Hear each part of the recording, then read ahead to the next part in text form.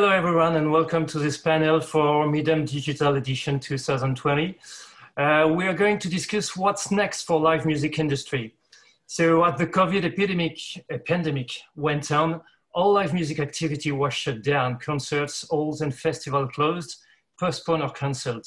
So it's a huge loss for the business, from artists to booking agencies, management, venues and festivals, and all the companies that work around this business, including technicians, security agents, transportation, catering, etc. So according to the regions of the world, the different way the countries have been hit and the different measures the governments have chosen to apply, populations have been locked down for around 2 months, and some are still stuck at home today. So the way the live music agendas have been managed has included uncertainty and disagreement over the decision to be taken and the pace at which it should have been taken. Now that the pandemic seems to slow down a bit in some regions of the world, some countries are beginning to think about how to reopen economies. But the live music industry is not the easiest to deal with. Of course, in one hand, thinking about distancing measures is better than nothing. But on the other hand, it seems totally opposite to the essence of live music and also difficult to deal with economically. Hence, some are choosing to still remain closed for the time being. All in all, live music production was reduced to live streaming at best, without mentioning the drive-in shows. But there's also been the Travis Scott versus Fortnite events, and a lot of ideas emerged from the past 2 months. It accelerated a lot of the tech aspects of the industry, even if more questions than answers remain, including on economic viability of all this.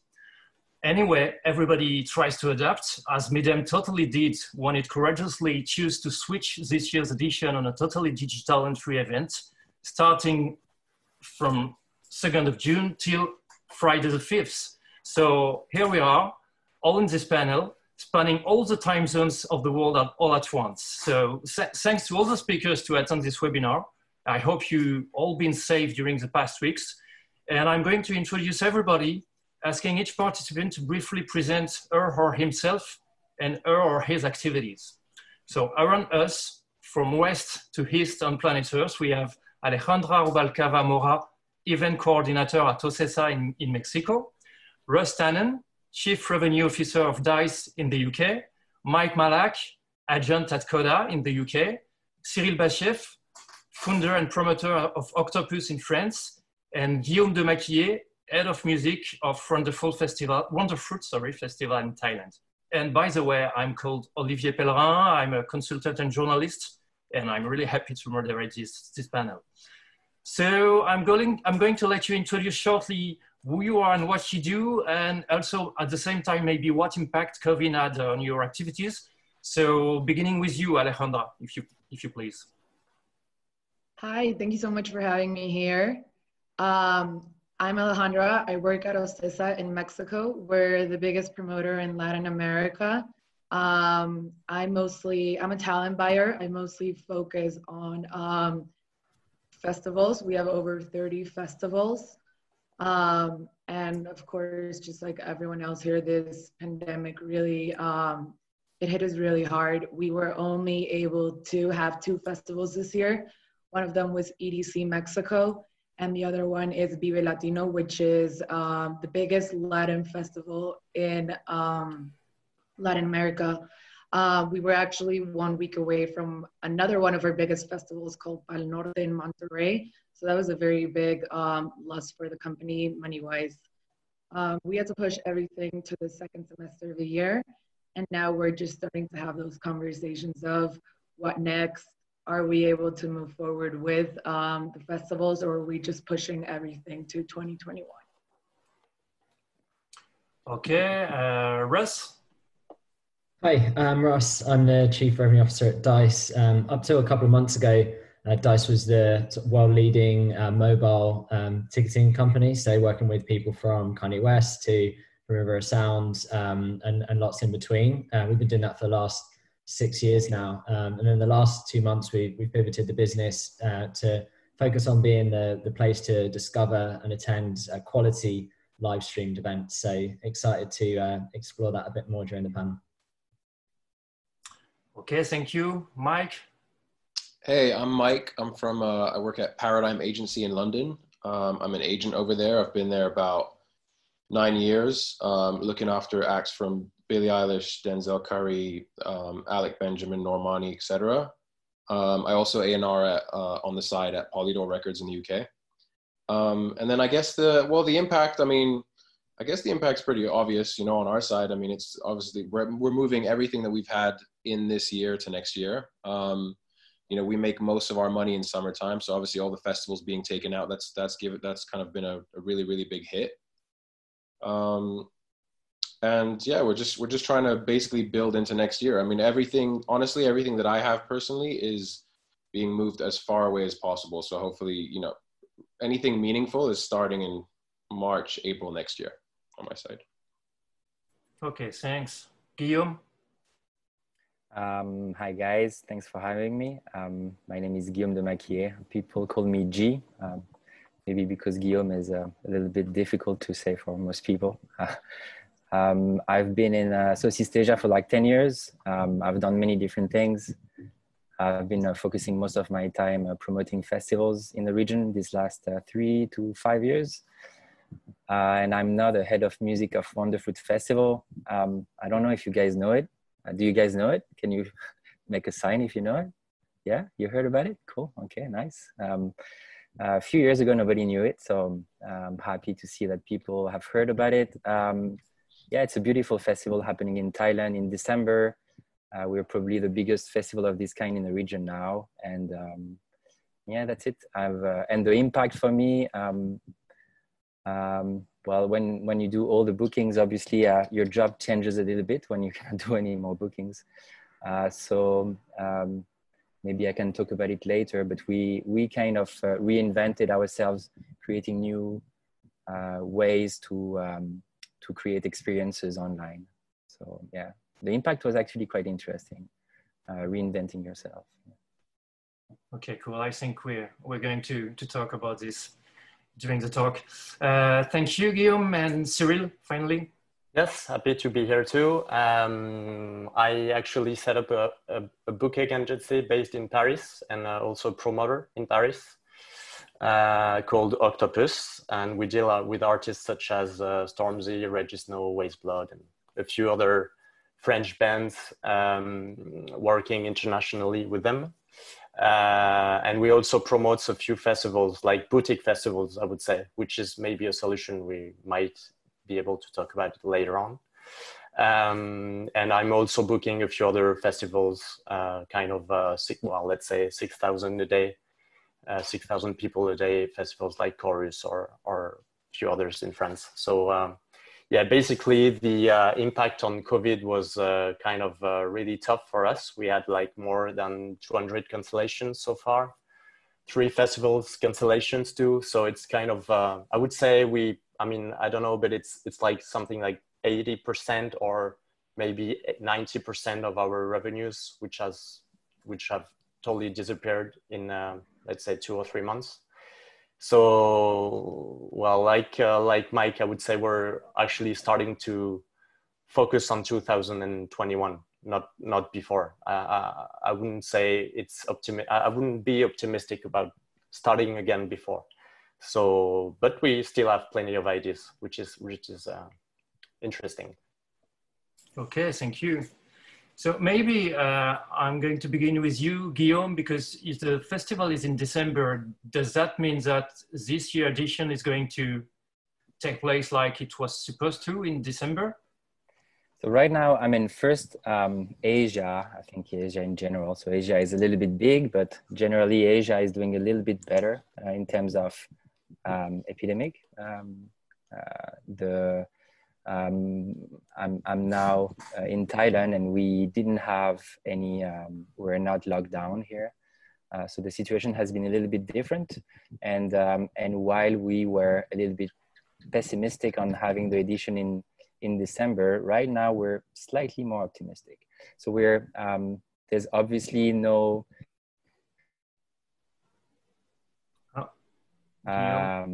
long-term visibility on the situation. We cannot, right? Yes? Yeah, it's all right. It's all right. Yeah. So sorry. Can you? Okay. Yeah, yeah. So there's so we hope it's going to happen, and we're focusing on our efforts on new new projects. So I'm launching actually today. I was kickstarting a new online the production of a new online show, and we've been producing other shows as well on a weekly basis that are called Fruitful. It's more related to food. So we have food delivery happening in Bangkok, and the night of the event there's a streaming happening. So there's content that is also there's an online show that is happening for all the participants of this event. So we do this on a weekly basis. And I'm also I just launched last weekend United We Stream Asia. Challenging. It's challenging. Things are, again, Asia is different.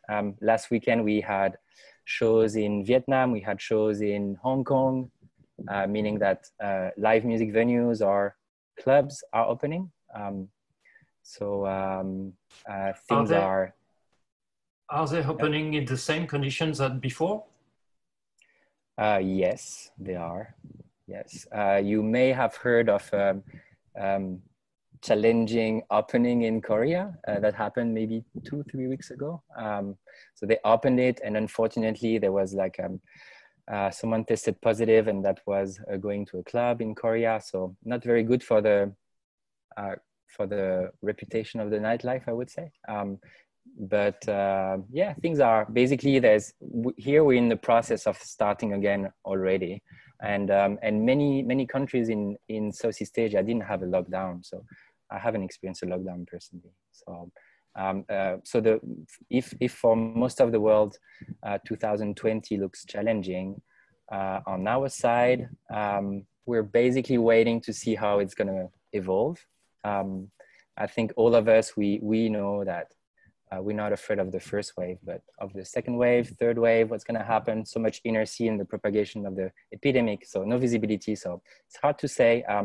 I have some discussions with festival promoters in Australia, in Asia. They have green light for November. So you also have this kind of a lot of discussions about the Fuji Rock Festival, right? In Japan for August. Yeah, Asia looks, let's say that it looks slightly positive. Now, the real risk is about spending a lot of money on an event that end up being canceled last minute. So there's ways to protect yourself from that.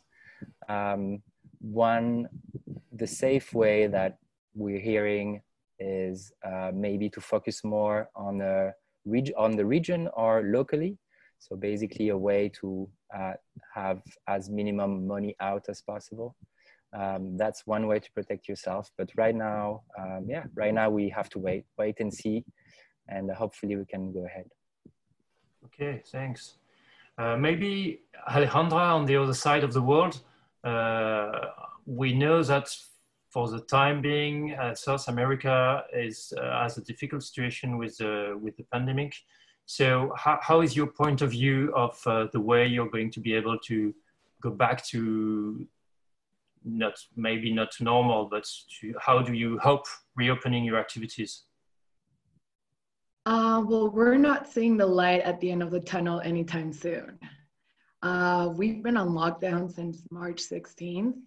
And according to the government, we haven't reached the peak yet. So we don't even know when we're going to go back to our office, let alone be able to start planning events with over 1,000 people. The biggest concern for us is artists touring. We book a lot of international acts, and the ones that we've been in touch with have already, like Mike said, they've pushed their plans to 2021. So even if we are to start talking about having a festival sometime in the second semester, artists aren't going to be touring. So we are talking about doing local festivals with local acts. But we just have to wait and see how things move, well, how the government and everything just keeps on moving forward and how things develop.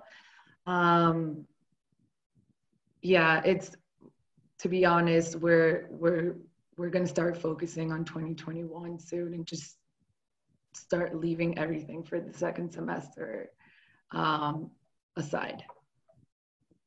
Okay, thanks. Same question, Mike. How do you already told that you're focusing on 2021, on 2021, but how do you see it more precisely? How will it begin again? Yeah, I mean, so we're moving everything to 2021. I think everybody's hope is that, you know, at the end of, it's like towards the tail end of this year, we're going to be able to do some events, like small rooms, 50 cap, 100 cap, 200 cap. Like I think that's what we're hoping for. And I think, you know, hopefully if and when that happens, we can be flexible and we can kind of put on some really great shows. But as Alejandra was saying, I mean, I think in most markets, it's going to be local tours for a bit. You know, it's going to be in the UK, it's going to be a lot of UK artists and so on and so forth. But I think the other big thing is just like travel restrictions. You know, we're all concerned about all these countries are doing things at their own pace and opening up at different rates. And we'll see, you know, God forbid if there's a second wave and all that. But, you know, we have to be conscious of that too, because it's like, I can't really bring an artist. Sorry about that. Oh my God.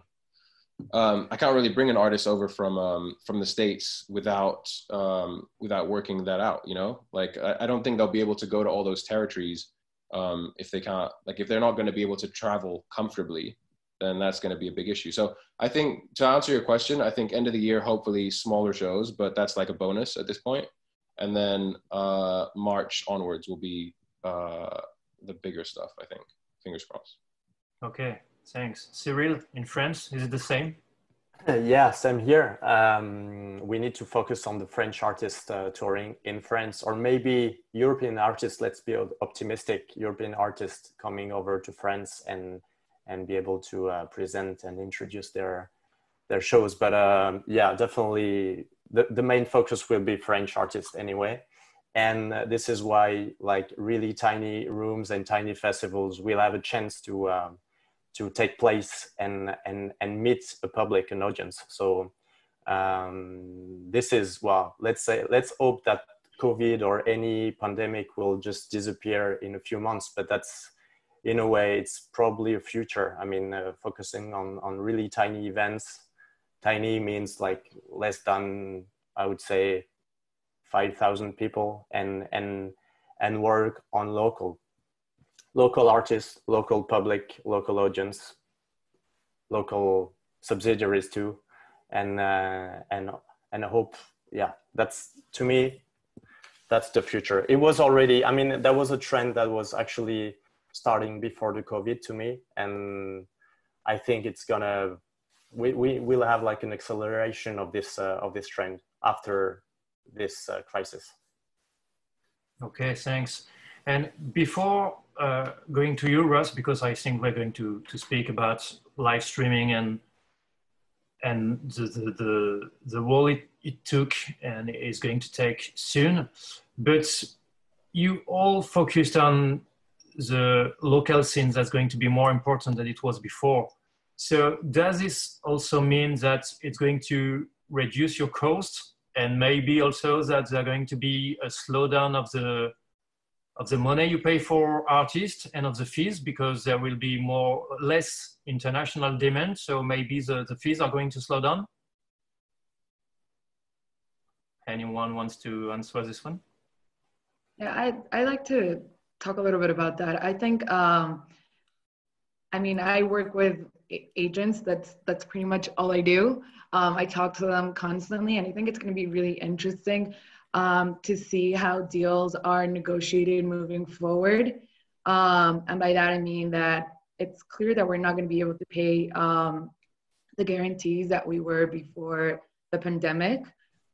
Since the world is currently facing an economic crisis, we're going to be competing as promoters. We're going to be competing with a lot of other industries.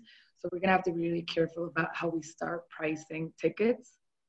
And so I think that once we go back to normal, if that even exists anymore, then I don't think we're going to be seeing these huge production tours for a while.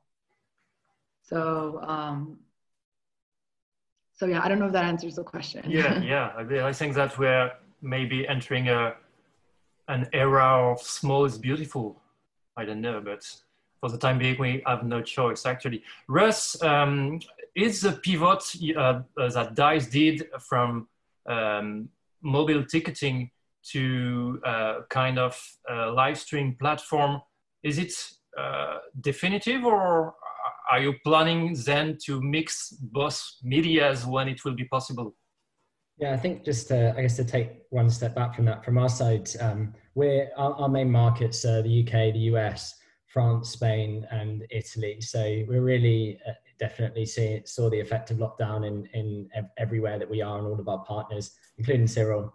We all saw the impacts straight away. So what we did initially was just to start a series of summits, basically calls between all our partners, and we've really been trying to offer as much practical advice for our venue, festival, promoter and artist partners to make it through this period and start to think about planning from the other side. So navigating all of the different financial schemes and everything like that in each country, and just trying to be as helpful as we can. I think the interesting thing that's happened with live streaming is that we did a quick project on it.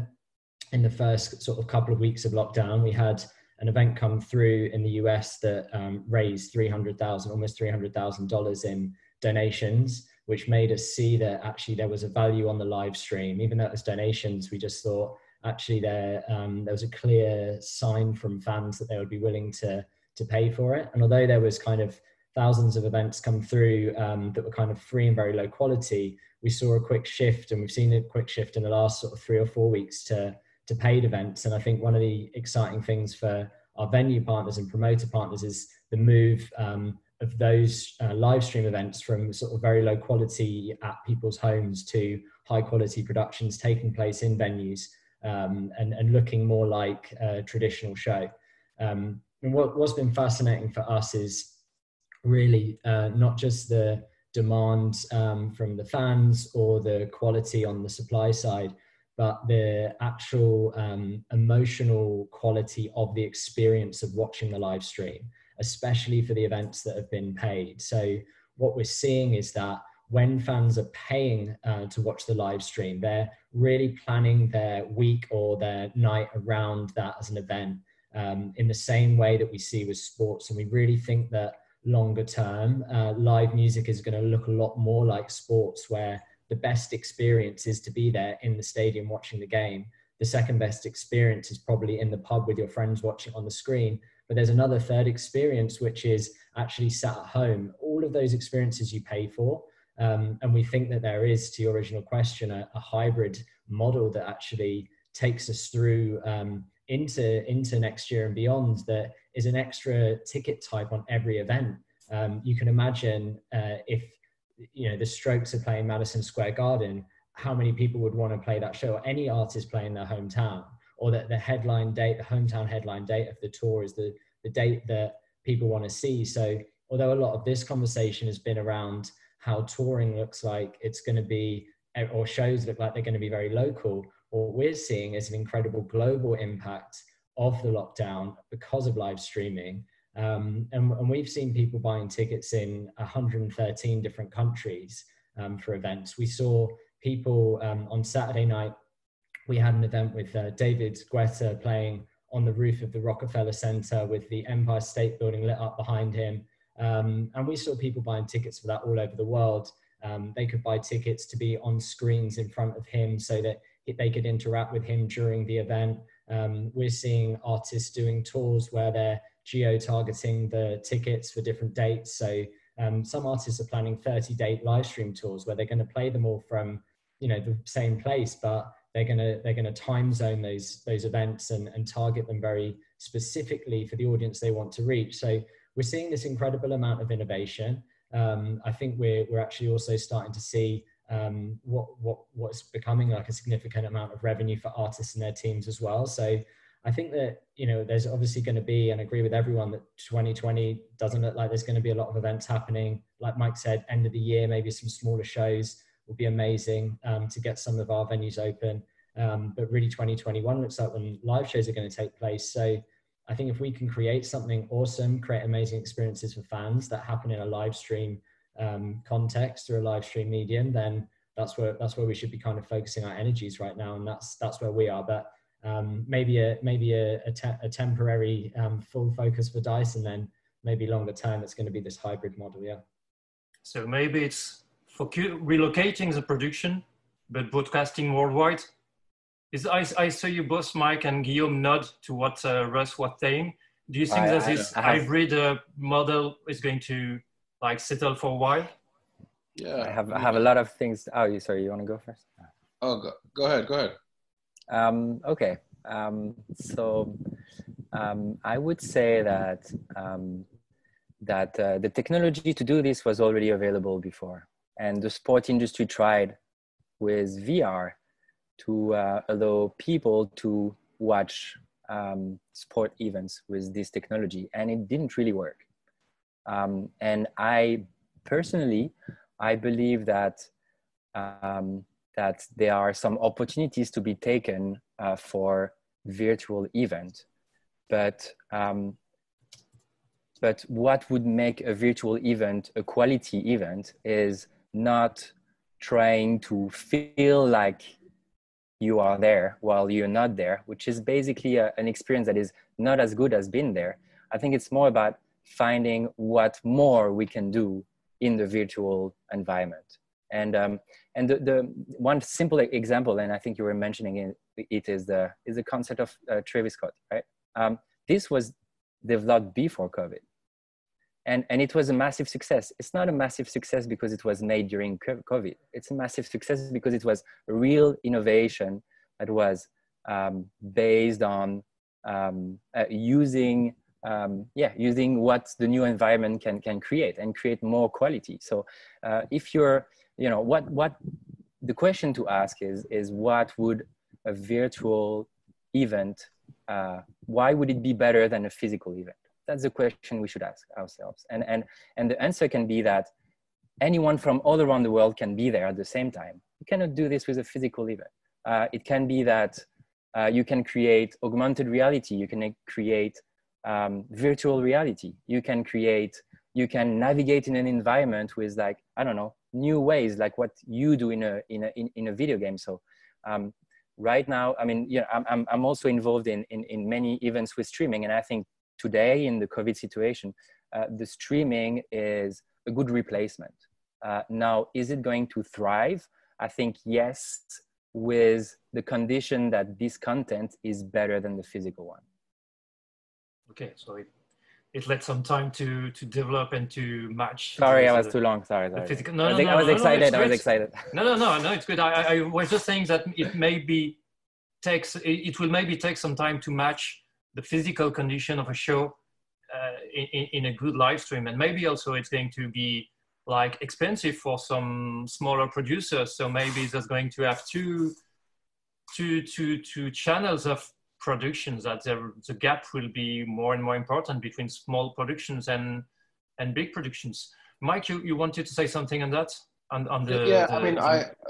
Listen, I'm a big fan of the technology. I think there's a long way to go. We're all trying to figure out like what the right path is and how it all works. But I don't think that live streaming is just here for now. I think it's a permanent thing, and I think it's a really exciting thing. It's going to open doors for all of us to hopefully make more money. And God forbid if this ever happened again, I'd like to know that I could go to DICE and I could put on a tour and I could still make money, and, you know, we can keep things going. So that to me is like super exciting. And I think it's something that as agents and promoters, we have to figure out, and we have to understand all the different technologies as much as we understand how to cut a deal, you know?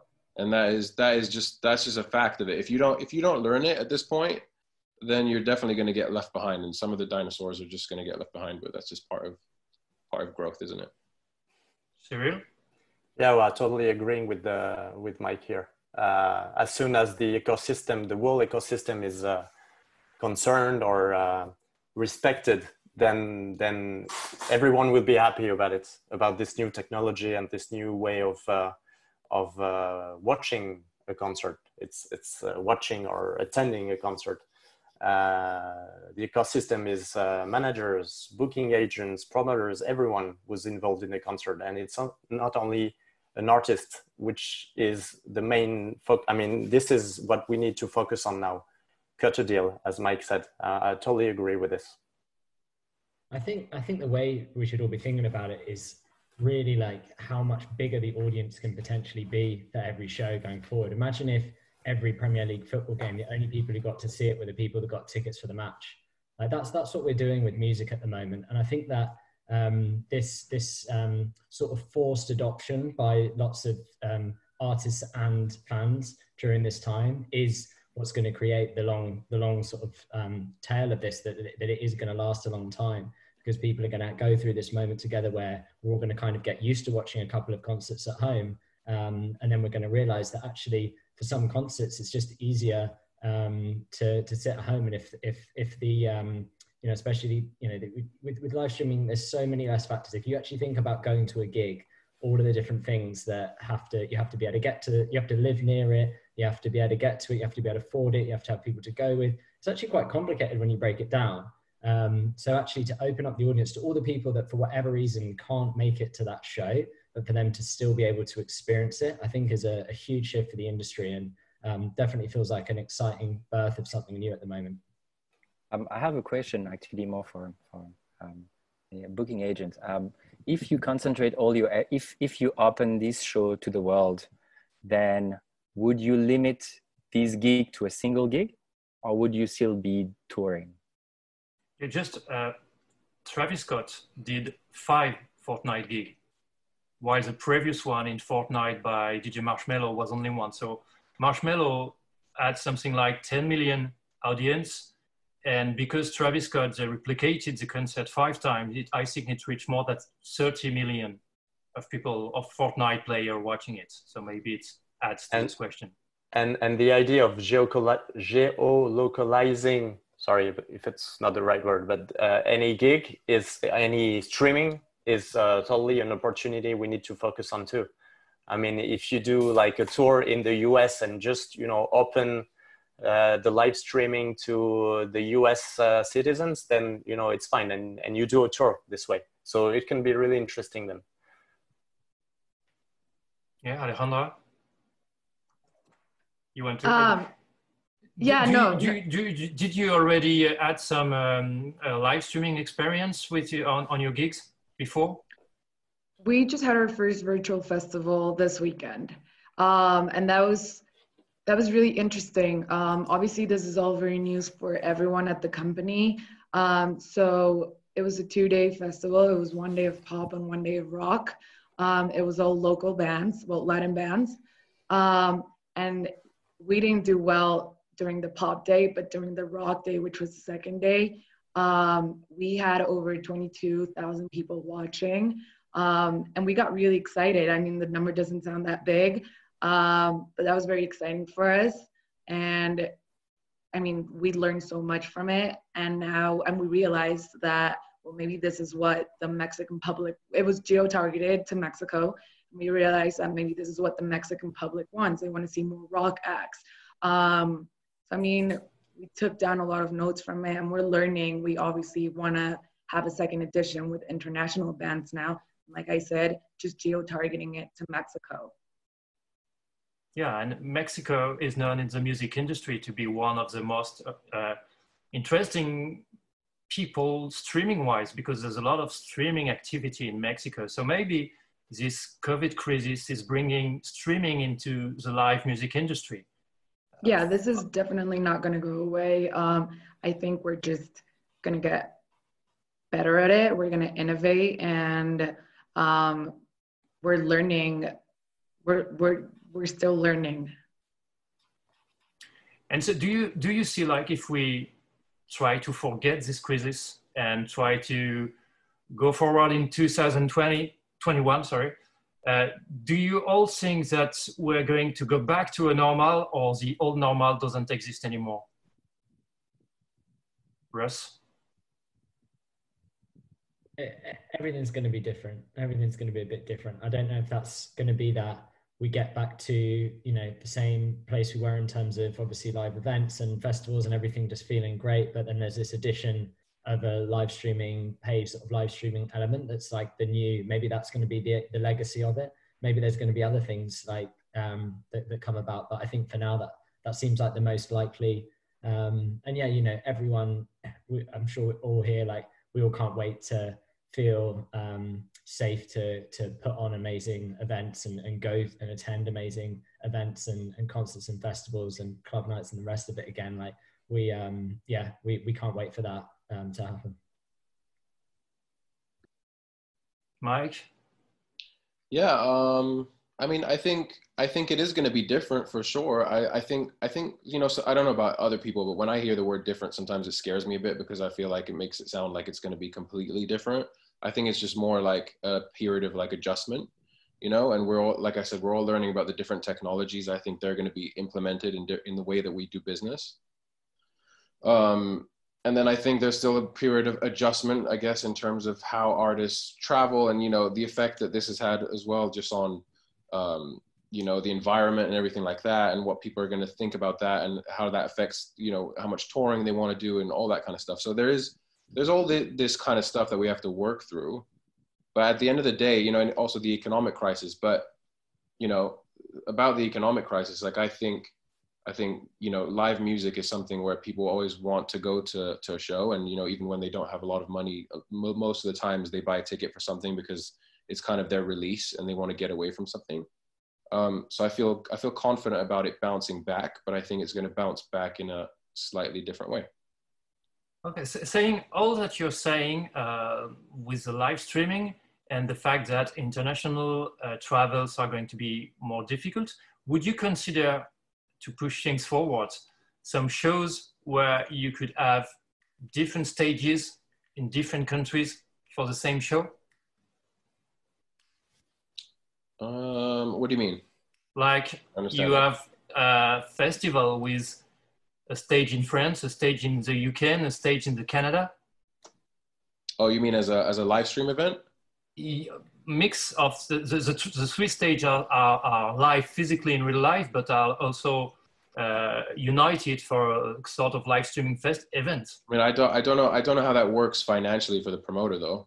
That's the only thing, if I'm understanding that correctly. But yeah, I mean, listen, I think there's lots of ways of doing stuff. Like obviously got Dice and, you know, lots of other people and all of us are starting to do some things just to get things going. And also thinking about artists that are in cycle and they're releasing albums. And, you know, we have tours that we're holding for that are like a year or a year and a half away.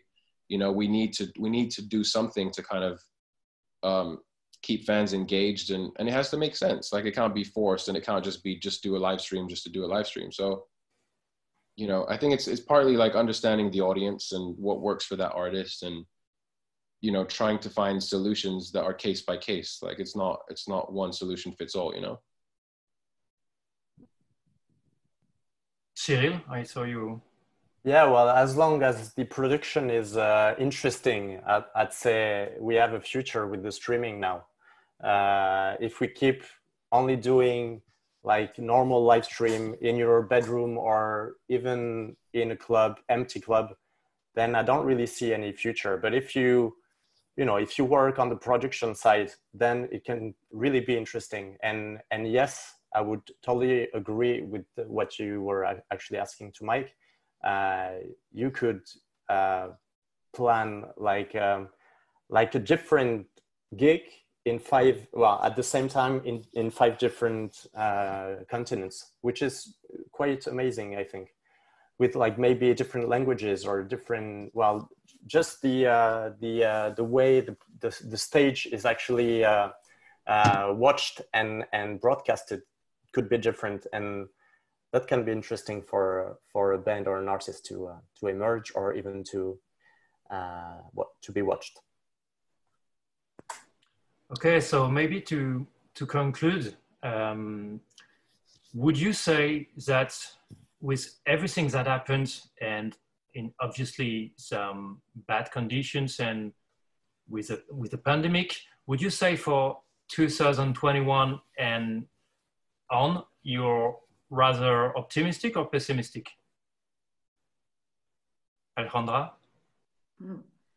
I'm optimistic. Like we just said, virtual festivals and concerts are not going to go away. I think we're just going to learn how to make them better, how to give the public what they want, how to give the public their money's worth, because as promoters, we're going to have to eventually start charging for these events. We can't just if we want to make money, we can't just keep live streaming them for free. So it's optimistic in the sense that we're going to get better at live streams. And I'm optimistic that touring is going to come back, that live touring. And that's, I mean, at the end of the day, there's nothing like being at a concert, at a festival, at a show, you know, yeah. Okay, thanks. Yeah, well, we've been slower down, I would say, but it's also an opportunity to move forward even more than what we were 3 or 4 months ago. So yeah, I would say I'd be really optimistic about the experience a festival or a concert goer can live when he goes to a concert. So, or even if he stays in his living room. So yeah, pretty much optimistic. Guillaume? Yes. Always optimistic. I mean, yeah, Asia appeared on the map of touring quite recently. So live music and touring and big festivals is actually something quite new in the region. And so today we're really, the new up and coming artists are growing today. And because it's a young industry, it's also fragile. So for us, there's a concern. We really have to save what we've developed this last decade, because we started with not much, and now we really reach a really incredible level, not only in terms of production events, but also in terms of talents. And so we have to save this. And I think for me, this is the priority. And Wonderfruit and other festivals are going to happen 2021, no problem. 2020 in the region could happen already, but now a lot of musicians are out of job, a lot of professional in the industry out of job, and this is concerning. We have to save the industry that way so it keeps growing. Russ? Yeah, definitely optimistic. And you know, I was at Midem last year, you know, in Cannes, and at the end of the panel did encourage, like, it was a very young crowd, and you know, wondering, you know, what the audience will be like for this today. But I would encourage people, just like I did then, if they're young and they're thinking about working in the music industry, that putting on an event is an amazing way to start. And if someone's watching this and thinking about, wow, this must be a hard time to get started in the music industry, I'd still encourage people to think creatively and create something themselves. So whether that is in the short term, curating some type of live streaming festival, I think it's an amazing time to start a project like that, or just thinking ahead to the end of the year and next year, starting to thinking about putting on small shows. I do think it's an amazing way to get started in the business. The broader music industry is becoming a promoter and doing that. So yeah, very optimistic, and optimistic for people just getting started as well. And finally, Mike? Yeah, I mean, I'm very optimistic. I think it's definitely it is, and it probably will continue for a little bit to be a difficult year. We're all losing money, you know. It's definitely tough, but I think it's great. Like, if I keep thinking, like, if we can look back in 3-4 years time and we have more revenue streams, you know, doors open and other ways of doing this kind of stuff, and if I could just know in 3-4 years time that, God forbid, if this happened again, there'd still be some way of making some money, that makes me feel a lot better. So I think we can get to that point, but it's a process that we all have to go through, and it's you know, it's not going to be easy, but we'll get through that process and learn quickly, hopefully. Okay, so we came to the end of this talk. So I hope we like build some optimism for everybody, and that we are going to be able to build from this crisis on new models and to make them like sustainable.